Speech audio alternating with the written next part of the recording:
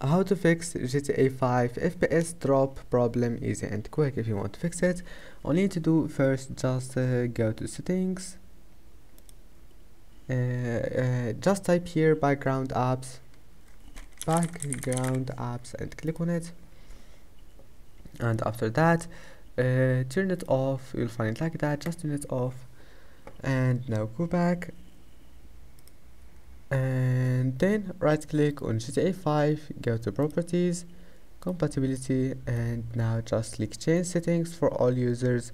Now just enable those two options, disable full screen, and run this program as an administrator. Enable those two options and click apply, okay, and that's it. After that, just restart your PC and you will find that your problem is fixed. Don't forget to like and don't forget to subscribe, and see you in the next video.